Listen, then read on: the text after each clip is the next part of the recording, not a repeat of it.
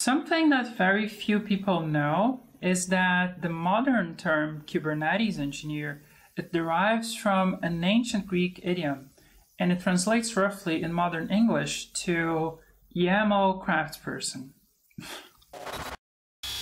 So, jokes aside, let's discuss this from a developer experience perspective.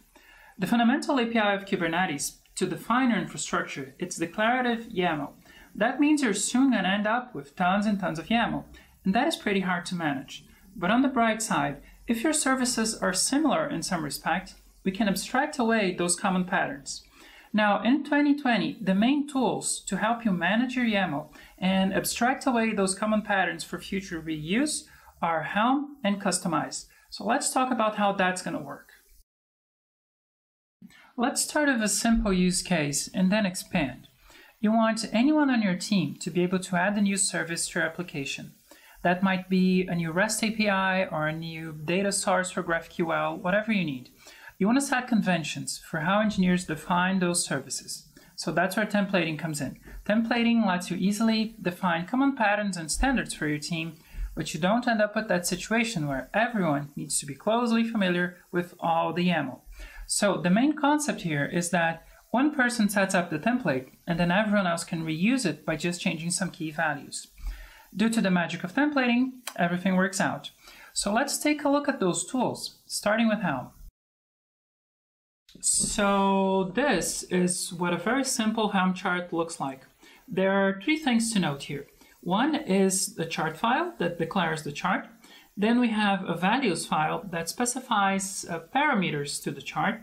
And lastly, there's templates, and that is the actual contents of the chart. We're going to look at all of these, and let's start with templates.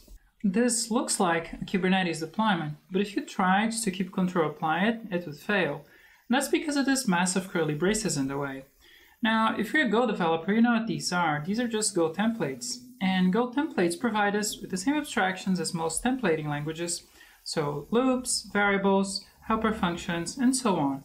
In this case, these are templating variables, so when Helm generates YAML for us, it's just going to replace the braces with the contents of the variables. And this way, we can ensure consistent patterns to our definitions. For example, this template ensures that every deployment is going to have an app label. Now, here you can see that we're evaluating values.name everywhere. So where does that come from?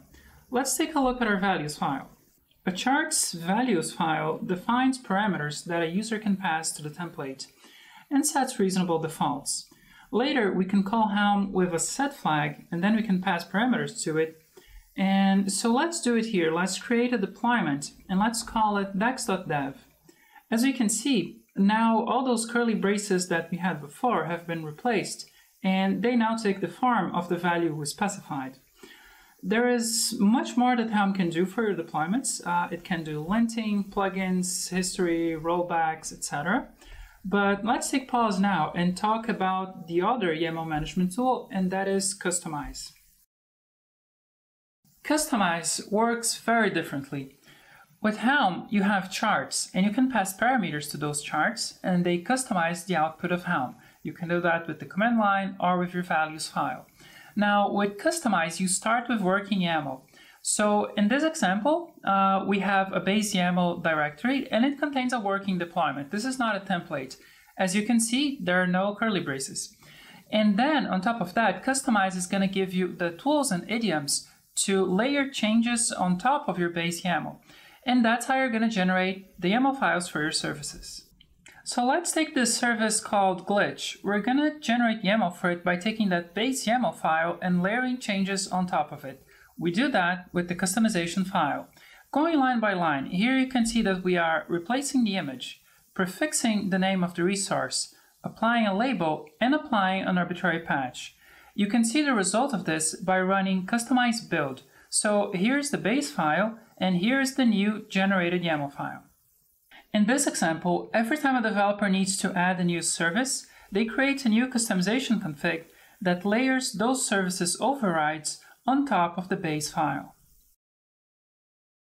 We've talked about the ways you can use Helm and Kustomize to define new services and set conventions for services internally. Which brings me to an important topic. Kustomize is a simpler tool. It has less bells and whistles. That can be a good thing or a bad thing, depending on what you need. So let's talk about the extras that Helm has to know whether there's something you need or whether those extras are something that would slow you down. Developers on your team have probably heard about Helm, and they probably heard about Helm because of Helm repos. So the number one way people find out about Helm is they find some Helm chart that they want to use, and let's say it identifies iguanas and pictures or something, and developers then want to add that to their development environments. More common cases would be to add a Postgres database chart or an Airflow chart or a Grafana chart. The reason Helm charts are so popular is because Helm lets you pass arguments to a template. Now, those are understandable arguments, and that's an easy to share template. What does this mean? It means if you just found some open source service and it's big and complicated and you don't want to have to dig through all that YAML to understand how it works, those arguments give you an easier way to get a handle on how to use that service. So if your team wants to leverage open source services, you will very likely end up using Helm at some point. What that also means is because Helm lets you very easily share those templates, it provides you a very easy way to publish structured, approachable APIs so that anyone can use your services in a dev environment. Using a remote Helm chart and a local Helm chart feels pretty similar, so from the perspective of developers, this opens up a lot of possibilities. So which should you use, Helm or Kustomize? That's going to depend on two questions. One is who's going to be using those configs, and the other is how much is that user supposed to know? So if you're going to write all those configs by yourself, you probably want to use Kustomize because it's simpler. Kustomize is somewhat like regular expressions where you can do a whole lot with just a little. The downside is to really use it well, you're going to need in-depth knowledge of how that YAML works. You're going to need to know how all those layers and patches work together. Now, if you're thinking of something different, if you want users to not have to worry about the YAML, not have to know about anything under the hood, you just want them to be able to very easily and safely add and start using your new Iguana server or whatever it is, then you probably want to put in the extra effort and create a Helm chart for that. I hope this video was useful for you, and I hope it gave you a good introduction on how YAML templating works and about the main tools used for it. For more videos like this, please subscribe and see you next time at dex.dev. Bye!